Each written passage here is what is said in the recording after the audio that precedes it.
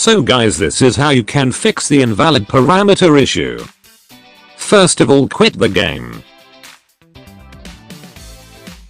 and turn airplane mode on for 5 seconds and then turn it off.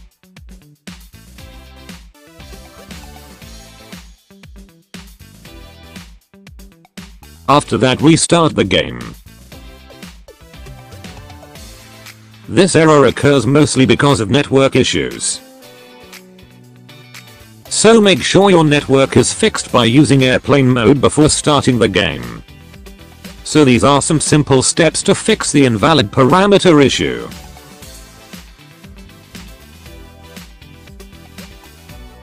As you can see, it is not showing invalid parameter anymore. Thanks for watching the video guys.